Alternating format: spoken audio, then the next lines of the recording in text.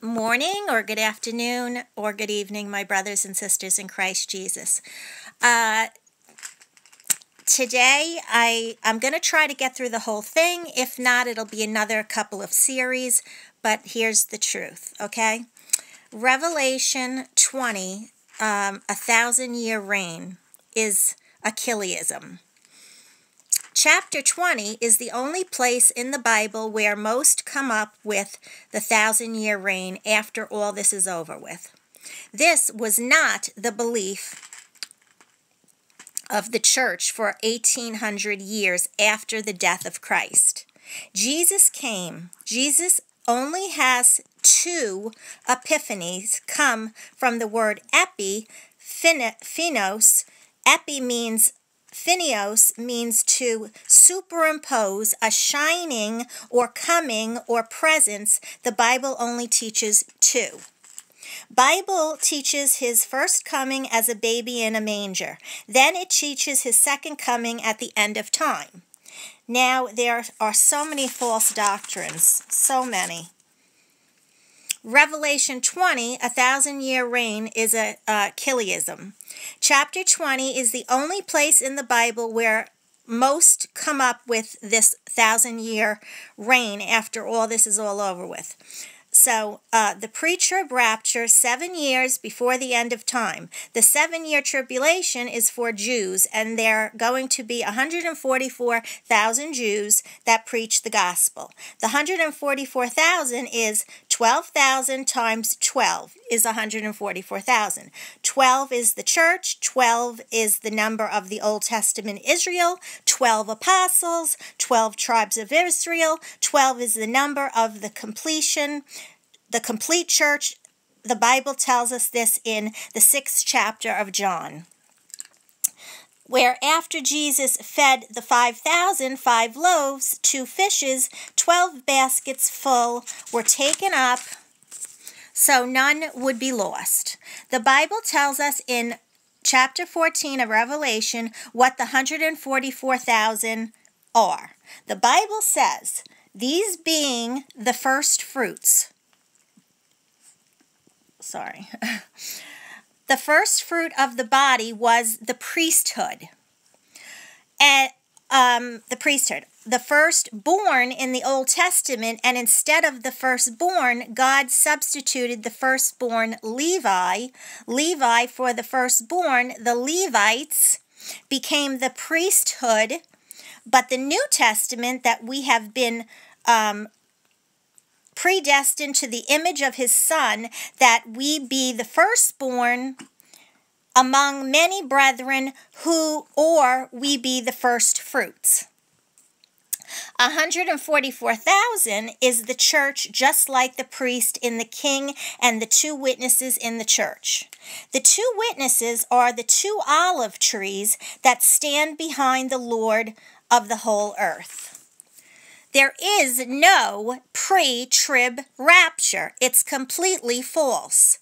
The Bible says, behold, I show you a mystery. We shall not all sleep, but we shall all be changed in the twinkling of an eye. 1 Corinthians 15:52.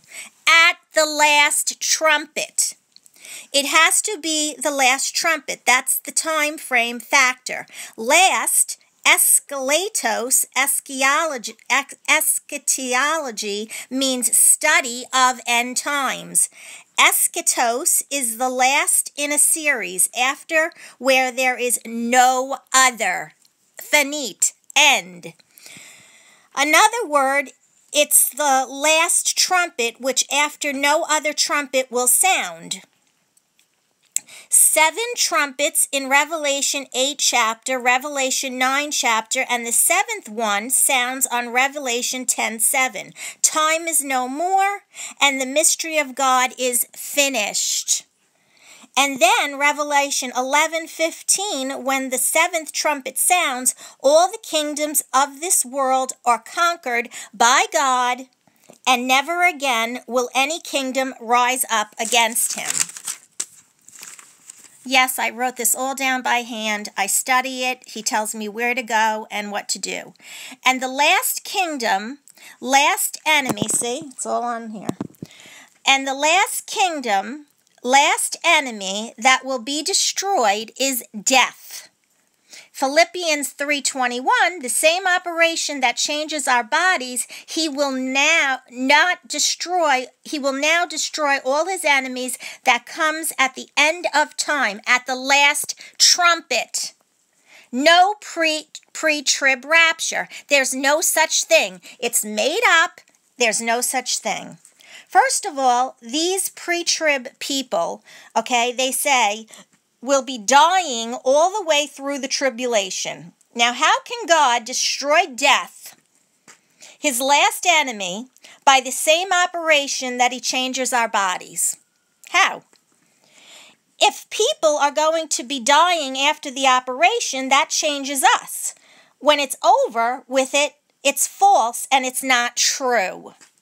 From Jesus, somewhere about Jesus' time until the end of time, forget this pre-trib rapture. It is false. Please, people, it's false. If you don't prepare yourself to endure to the end, you're going to faint and you're not going to be able to survive. The false doctrines, the pre-trib arguments say, well, God wouldn't let his bride, his church, go through tribulation. But what they're really saying is, God wouldn't hurt his bride in America. Yeah, they're just talking about themselves in America, not caring about that God's children are all over the world. The church has been crucified in China, okay? In Africa, okay? In South America, they have lived in persecution and have been dying by the millions long before the last 7 years of time. So what do they mean God wouldn't put his church through that? What do they mean? They mean only in America. It does not matter about the body. Whether the body is beat up or not, the church is not the physical body we live in. That's the outer man. The church is the inner man. Christ in you. That's the truth fact. Revelations 20, the 1,000 years, it's not 1,000 years. It's the word kilia, like I said yesterday. It's plural. We believe it's 2,000 years or more, and in this case, 2,000, 1, 10, 100, and 1,000. Among the mysteries of the ancient world, they studied numbers. These are all forms of the same number. Multiples of 10 are forms of the same number to those people in the ancient world. And the one wore not a number, and the one was not a number according to Lachetheology, which is in the dictionary for mathematics, okay? So I had to look that up. One is not a number. One was a generator of numbers. They did not start counting until they got to 2. 2 was plural. So when you see kilia, it is plural, 2,000 or more. So when you see this in chapter 20, verse 1, I saw an angel come from heaven, having the key of the bottomless pit and a great chain in his hands. Revelation 22, and he laid hold on the dragon, that old serpent, which is the devil and Satan, and bound him 1,000 years. It should read 2,000 years. Bound him 2,000 years, D-O him for 2,000 years. D-O is bound. The word means bind in the law of binding and loosening. Bind is D-O, loose is Lu-O. If you notice, Satan is going to be bound, and then he's going to be loose for a season. Bound, D-O, means to forbid, also unlawful. Satan is going to be forbidden from doing something. In verse 3, says he's going to be forbidden from deceiving the nations. Nation, in the word ethnos, we get ethnic. It means non-Jew. The only people Satan is going to be forbidden from deceiving are the non-Jews. So their 2,000-year period, this applies to the church. They're going to be a Gentile church. That Satan is going to be forbidden from deceiving. Where did this 1,000-year reign after this all over with come from? Well, I'm going to tell you what I found. Oh, my arm. In the same operation is going to change our bodies that destroys all of Christ's enemies. And the people who believe in a 1,000-year reign, they say that people are going to live out of this tribulation, to live into the 1,000 years, and they're going to live 200 to 300 years old and die up here. How could death be conquered at our change? Not only if there was a pre-trib rapture, he wouldn't conquer death by the same operation. That changes our bodies. They say the people going to die all the way through and at the end of the 1,000 years. Satan is going to come out and attack. But the Bible says God's enemies will be destroyed, including Satan, at the end of this 2,000 years. Yes, I'm putting in the 2,000 years because they changed, people wrote this, but I'll get to that. So where did the 1,000-year reign come from? These people that believe this, according to Augustine, this started back, and it had a Jewish stamp on it. The Jews back in the ancient worlds wanted their own 1,000 years. The men that believed this were considered a cult. Okay, the men that believed this, the men that believed that the 1,000 years and put this in, they were considered a cult. Okay. To some degree in the early church, and they were called Chiliasts or millenarians.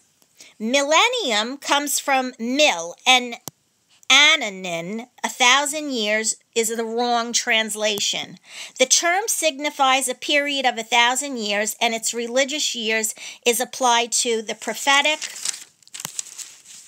error mentioned in Revelation 21:7. The millenarian or Chiliasts in ancient and modern time are characterized by their tenet respecting the second advent of Christ, which they believe will be accompanied by the resurrection of the martyrs and saints who will reign with him on earth in a state of blessedness and rest for 1,000 years, when the resurrection of the wicked will occur together with the final judgment and its eternal rewards. This doctrine is generally attributed to Jewish origin. Josephus says of the Pharisees that they had to hold to the confinement of the souls of the wicked in an everlasting prison, that the righteous have power to revive and live again. It's his true that the Chiliast doctrine wears a Judaic stamp and rose in some degree from Judaic influences. It comes out of Judaism. Tertullian advocated the same doctrine notwithstanding. However, the extensive spreading of the millenarians, tenet, it would be a rash that it was universal or accepted as the creed of church. They're saying it was not accepted as the early creed of the church. It was the Jews who wanted their own little separate kingdom. Augustine wrote,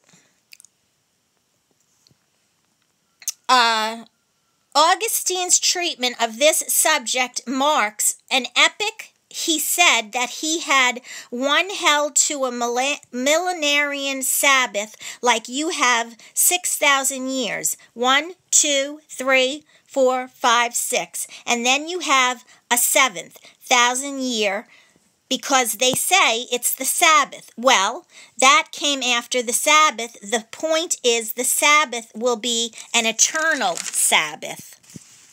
That will be the seventh day. It will be a never-ending day, like the song says, an unclouded day. Augustine said he once held to a millenarian Sabbath, nor does he consider the doctrine of the objectional provided the joys of the righteous are figured as spiritual, but proceeding to discuss the subject, he advocates the proposition that the earthly kingdom of Christ is the church, which was even then in the millennial error. Augustine said that it was the church was going on back here in the 4th century when he lived. And that is what's going back then. I'm telling you about the millennium is what the church preached. The division is they say it's 1,000 years. It's 2,000 years. It's plural. When you study the etymology, and they did not do that. The translators didn't bother to do that. Augustine says the kingdom of Christ is the church, which was even then in the millennium error and on the road to a glorious descendancy over all its enemies. From the Kittley's dictionary, they say more or less the same thing. Obviously, the idea of cosmic week or the 7,000 years lies behind many theories on this view. The world will last for 7,000 years. He says that's what some people believe. While the 7,000 years of the cosmic week corresponds to the 7 days of the week of creation in eternal life, elsewhere in the world is to last 6,000 years. Thus, it was taught in the schools of Elias that the world would last 6,000 years. It was taught in the school of Elias that 2,000 without the law or without the Torah, 2,000 without no law. And then 2,000 with the Torah, or with the law, and 2,000 as the age of the Messiah. The age of the Messiah is the Messiah's kingdom. Here's what the millennialists or the Killius believe. They believe that the kingdom of God is the church and that the kingdom of heaven is the 1,000 years after this, all over the amazing thing. They have not bothered to find out what kingdom of God or kingdom of heaven is. They just don't bother to research this, and I don't know how any pastors or anybody has not done this, and I'm telling you, it's mind-boggling. All one has to do is read some more famous writers or study the McClanahan's Strong. Okay, so opens up to the kingdom of God. It says, here's what they believe that the church age, they believe that the church age, that is the kingdom of God, and then they believe the 1,000 years, that's the kingdom of heaven. There's only one problem with that. So first, let's look at the Bible, and then look at the McClanahan Strong. If I'm saying that wrong, it's because I can't read my own writing, but I have it here. Chapter 5 in Matthew, verse 3. Blessed are the poor in spirit, for theirs is the kingdom of heaven. Is present tense. Right now, it's the kingdom of heaven. And in Luke, chapter 6, verse 20, and he lifted up his eyes on his disciples and said, Blessed be ye poor, for yours is the kingdom of God. Matthew says heaven. Luke says God. That is because kingdom of God and heaven and kingdom of heaven and kingdom of God are one and the same. Every scholar writer will tell you that. Every scholar writer will tell you that. When you look up kingdom of God, they're trying to put a millennium and make it a separate and call that the kingdom of heaven. No, the kingdom of God are of heaven. The reason they blotted that out, they didn't want to bring about 200 years BC, the rabbis of Babylon, they began to blot out the word God, kingdom of God, and put heaven because they did not want to bring reproach upon that holy name. What is called the kingdom of God is, it was Israel. Israel is the kingdom of God. When you look at 1 Samuel chapter 12, why they call it kingdom of God, after Israel has their great battle, after Saul has the first great battle with Nopash, who is the king of the Ammonites. After he fights him, the scripture, people begin to ask for a king in verse 12. Ishmael 12:12, and when you saw that Nahash, the king of the children of Ammon, came against you, ye said unto me, Nay, but a king shall reign over us when the Lord your God was your king. God was already king. Why would they call a kingdom where God reigned kingdom of God? They wouldn't. In the McClenical Strong again, the kingdom of God or heaven in the New Testament, the phrase is kingdom of God, kingdom of Christ, and God kingdom of David as the ancestor in the type of the Messiah. The kingdom of heaven are all synonymous and signify the divine spirituality kingdom. The glorious reign of the Messiah is Christ reigning right now. He's reigning right now as we speak. Alfred Edersheim's Life and Times writes this: Jesus the Messiah, according to the rabbinic views, rabbinic views of the time, terms kingdom of heaven, kingdom of God, kingdom of Jehovah were equivalent. In fact, the word heaven was very often used instead of God, so as to avoid unduly familiarizing the ear with the sacred name, thus probably accounts for the exclusive use of the expression kingdom of heaven in the gospel by saying Matthew, the term imply a contrast to the earth as the expression the kingdom of God did to this world.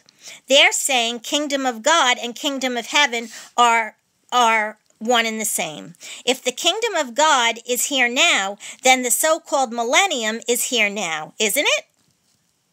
It is. It certainly is. Okay, so now we get to the kingdom of God by binding of Satan. The kingdom of God comes from the binding of Satan. Revelation 20, he's bound for 2,000 years, not 1,000 years. Matthew chapter 12, here is how the kingdom of God comes to us. Verse 28, but if I cast out devils by the Spirit of God, then the kingdom of God is come unto you. What is the Holy Spirit? The truth.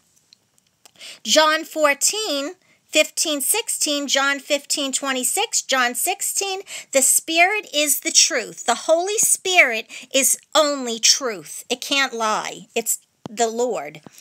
If I cast out daemon, which is means distribute fortunes, no such thing as demons. Daemon, and that's self. And when Jesus rebuked the man with the unclean spirit, he rebuked oitoi. In the first chapter of Mark, that means self. He rebuked him masculine gender, singular. That was this So when God gets rid of singular, he rebuked the man, not them. The kingdom of God comes at the binding of Satan. That's what the 20th chapter of Revelation says. Satan is bound for the kingdom of God, or for the 1,000 years, which we're saying it's the 2,000 years. Here's the binding of Satan. Matthew 12:29, or else how can one enter into a strong man's house and spoil his goods? Speaking of the casting out of the devils, demons, self, 1. First bind the strong man, and then he will spoil his house at one time. Satan himself lived and now has bound in Matthew 8.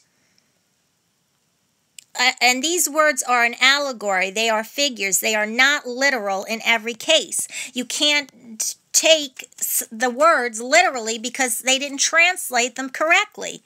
He will spoil his house at one time. Satan himself lived in us, and now he's bound. Matthew 8.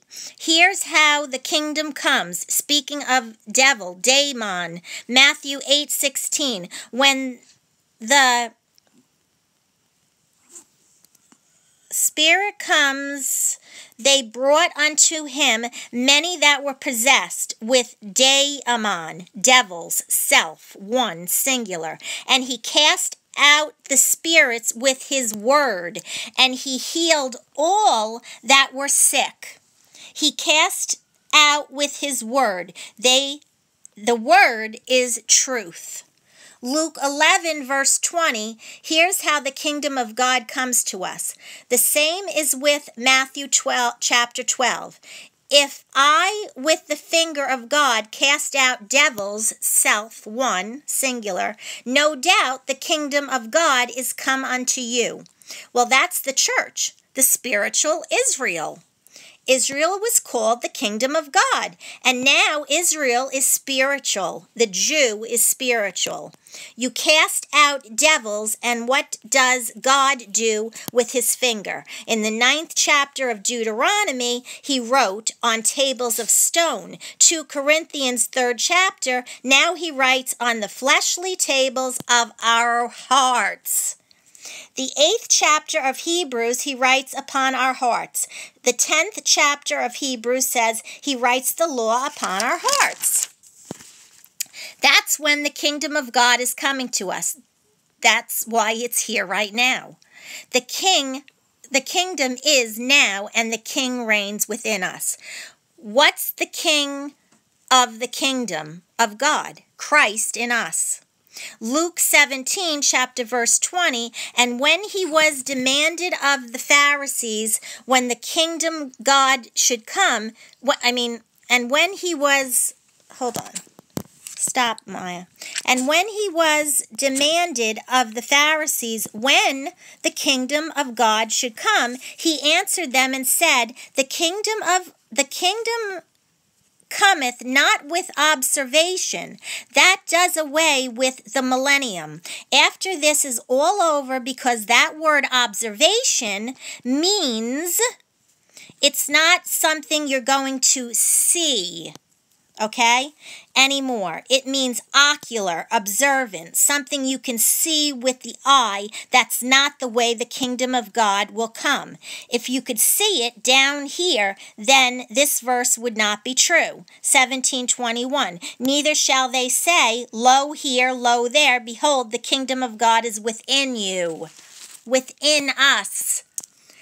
He's saying it will not be a descendant of David riding over across a drawbridge out of a literal Jerusalem with a big wall around it, moat around it with conquering armies, and someone carrying the shield of David, going before armies. He said that's not the way the kingdom of God will come. Notice what he says. For behold, the kingdom of God is within you. That's the original text, is the, not is. So the original text is, for behold, the kingdom the God is within you. The word within can also mean among, because he's telling all the unbelievers, the Pharisees, it will be in us, among them. Hebrews 1:8, Bible says we are kings and priests because God says he lives within us. Hebrews 1:8, this is how we rule. But unto the Son he saith, thy throne, O God, is forever and ever. A scepter of righteousness is the scepter of the kingdom. The throne of God is our hearts. In the Old Testament, it was the Ark of the Covenant outside the holy place, and the outer part, here God sat on the Ark of the Covenant. That was his throne. The law was written on tables of stone kept inside the Ark of the Covenant. Now the law is written on fleshly tables upon our hearts and rules. That's the king in us. The scepter, the word rabdos, it means something you rule with a ruling rod. Scepter of righteousness is equity, means what is right. It comes from you, and tithamime means to level when we bow to the will of God. That's how we rule in the kingdom. We bow to the will of God. What we're doing is telling others, we have to bow, you have to bow. Scepter is the same word in Revelation chapter 2 when he is speaking to the church of Thyatira. Verse 22:26, and he that overcometh and keepeth my words unto the end, to him will I give power over the nations. We will rule the nations of the world, not in the future. Now, do we rule them a scepter of righteousness? In Revelation 2:27, and he shall rule them with a rod of iron, as the vessels of a potter shall be broken to shivers, even as I received of my Father. So the word overcometh means Nikaio, and Nike means victory. So how we rule is victory. Nikaio is the word for victory. And what is the victory that overcomes the world? Our faith.